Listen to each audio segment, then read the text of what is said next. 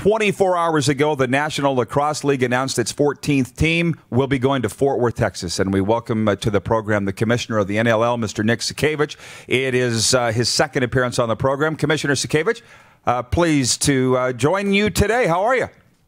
Good, good. Can you hear me, Rod? Yeah, we got you, sir. Excellent. So, good, doing well. All good in the NLL today, and as well as yesterday. It was a great day for us. You got me. I thought it was Vegas. I did not see Fort Worth, Texas coming from anywhere. Great job in keeping that under wraps. Can you talk about the process to get to yesterday's announcement? Yeah, it was a long courtship. It was a couple of years in the making. We identified Dallas as a geographically strategic, great spot for us to be in someday soon. As you know, a couple of years ago, we went to 3 conferences, and Dallas just geographically, central south part of North America, the United States, great market, number 5 media market, Nielsen rated number 5 media market. So very important from a television standpoint and television viewership to continue to grow the viewership across the NLL and across the continent. So geographically, great spot. It helps us build out our Western Conference even deeper, even further. And then, we had just a great owner. We've talked to a number of people down there who are interested, all the sports owners, I think at one time or another we chatted with, and then landed on Bill Cameron and Greg Bibb, the owners of the WNBA team, who have just done a spectacular job. All of that combined with just a world-class brand new venue in Dickies Arena that just opened up about 5-6 months ago, maybe 7 months ago. It's the absolute best arena I've ever seen. It's built like a Taj Mahal. Some people call it the 4 seasons of arenas. It's really spectacular. So all the pieces came together over the last couple of years, and we got to the finish line. Well, it's exciting, and we have a lot to unpack here on this, by the way, and it warms my heart to talk NLL on national television, just to get the word out. Bill Cameron, the majority owner, Greg Bibb, the managing partner. Tell me a little bit about Bill Cameron then, if he's the main money guy, and then also about Dickies Arena. For those that don't know the Fort Worth geography, the Cowboys Stadium's there, the Rangers Stadium's there, so obviously they know their sports facilities. So tell me a bit about Dickies Arena too, like capacity and that kind of thing. Yeah, so Bill Cameron is the majority owner. He is a minority owner in the Oklahoma City Thunder of the NBA. He's also the majority owner of the WNBA team that plays in Fort Worth, the Wings.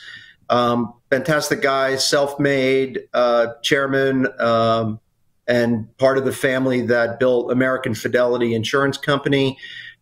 Just a fantastic guy. And Greg Bibb's his managing partner in the Wings as well. Greg is a longtime sports executive, very strong operationally.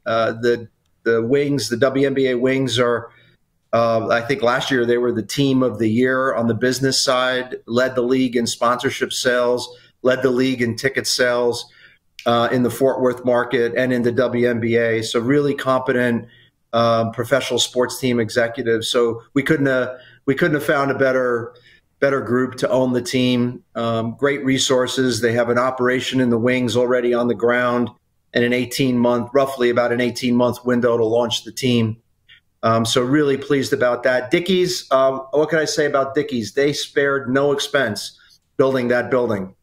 I've toured it a number of times. It's 14,000. It sets up at 14,000 seats for a hockey and lacrosse box.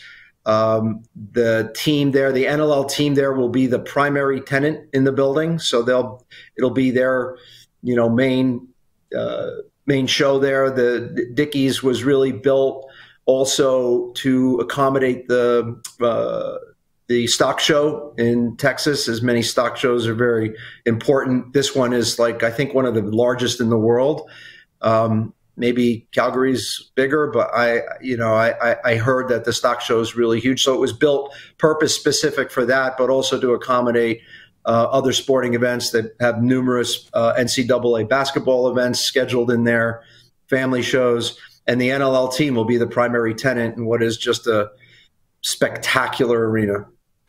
we'll get some backlash on this, but I think Denver's number 1, Saskatchewan's number 2, Houston's number 3, Calgary's 4, and then 4, and then 4. You're talking to an ag guy here. That's the only reason I know, Nick, on that. Now, which I know about.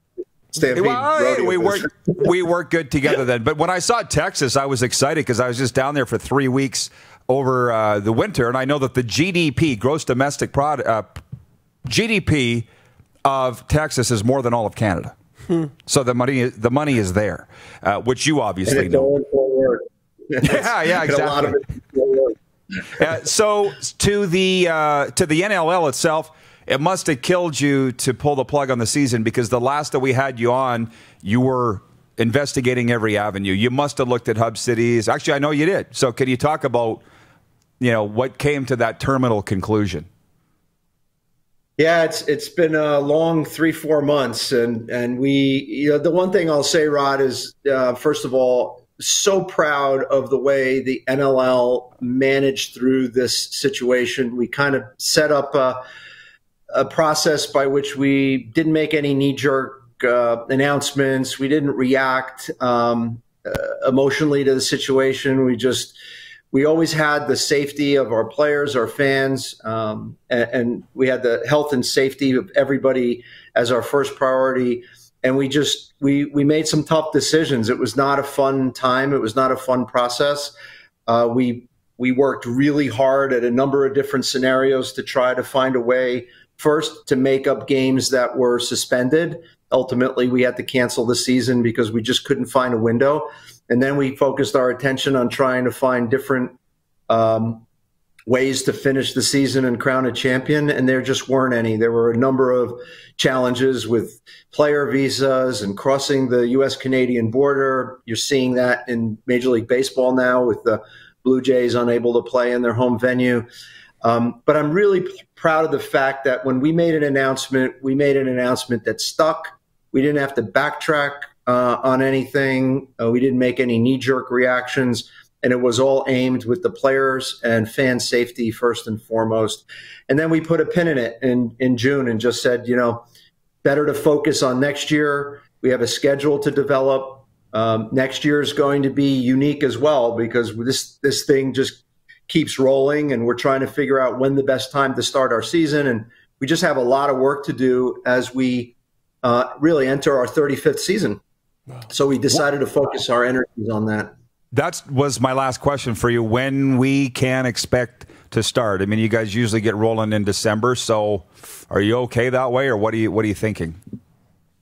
Yeah, look, I think there's no certainty. The one certain thing about COVID-19 and the environment that we're in is that there's no certainty. So we're being very careful to study this closely, and I could say with relative certainty that we're not starting in early December as we usually do. We're looking at different models starting potentially in January, February, and as late as March to, get through this thing.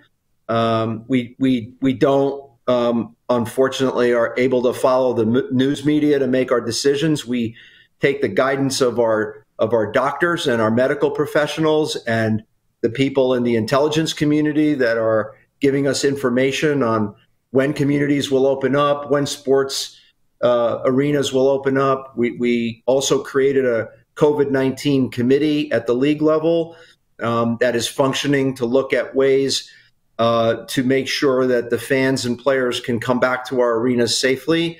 And schedule is number one on the priority list right now. So we could be starting in January. We could be starting as late as March or late March, depending on how this thing rolls. But whatever decision we make, we're going to make it in a way that is an eye towards the health and safety of everybody. And we want to get those great fans in Saskatchewan back into that awesome arena and creating that great environment safely. No question. Season ticket holder here. Nick, we got to bring you back because we're out of time here. We covered a lot of ground, but now we got viewer questions coming in from Vancouver, Calgary, Toronto, all about their franchises. So can we make a date for later in the summer? I don't think we're going to be doing much. So can we get you on to answer some of your fans' questions? Anytime, Rod. Happy to come on. You got an awesome show, and I love being on. Thank you. Appreciate it. Good luck. Stay safe down there. All right.